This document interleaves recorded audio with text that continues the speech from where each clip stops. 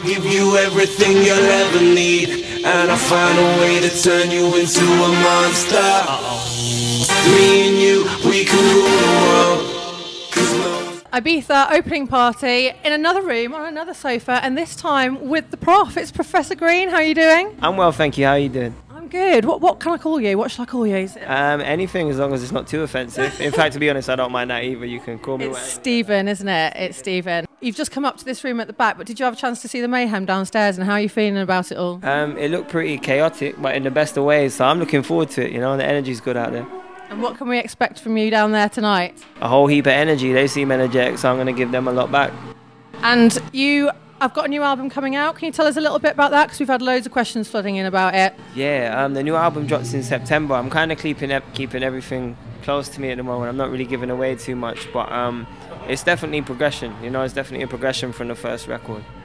As I said, we've just had loads of people kind of messaging in on the Facebook group, and most of it, they wanted to know like how you started, what your inspirations are for your music. So can you tell us a bit about that as well? Yeah, I started listening to rap when I was 10 or 11, and Biggie was the first rap artist I started listening to. And from there I got into East Coast hip-hop quite a lot. And I've always preferred the East Coast sound more than the West Coast. But Biggie's still my favourite rap artist today. I listen to loads of different types of music though, and I think that's prevalent in my music. There's a lot of different influences.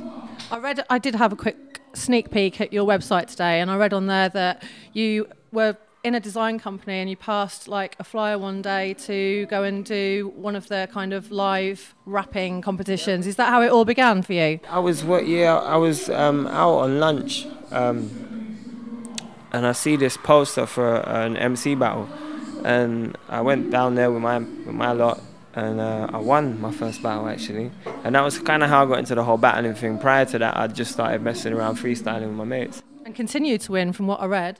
Yeah, I lost a couple of times, not too many. I think it was like 112 battles, and I only lost 8 times. Some of them I didn't deserve to lose either. I'm not just saying that. Well, I don't think you're going to lose in here tonight. Like they've been shouting your name like all night long, and they're all screaming. I mean, like. I'm just going to go back to the Ibiza thing, because obviously we're here now. How does it feel to be back on the island and about to perform? I think you've got half an hour to go. Amazing. I've worn nothing but my T-shirt. It's a nice feeling. There's a good vibe on that island. A lot of kids now look up to you. I mean, I did also read on your website, you know, that school wasn't your favourite thing, but look at you now. What would you say to anybody that's like thinking of like going down the same route as you? I mean, to avoid the first few roads. Yeah.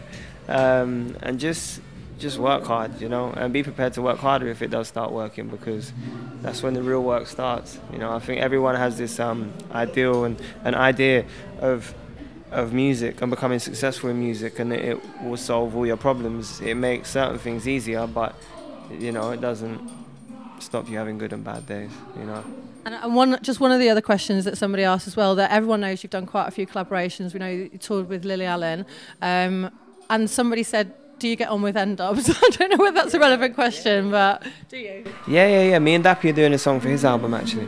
Excellent. There you go. So that answered the Facebook question there then. So have you got just one last message to all the people that have come down to see you tonight? Yeah, hey, you mad people. And I can say that because I looked out on the balcony on the way in and saw you all. Thank you for coming down. I hope you enjoy the show. And see you in a bit. I'll give you everything you'll ever need, and I'll find a way to turn you into a monster. Me and you, we can rule the world, 'cause no one's gonna fuck with me and my monster. Sorry, Pete.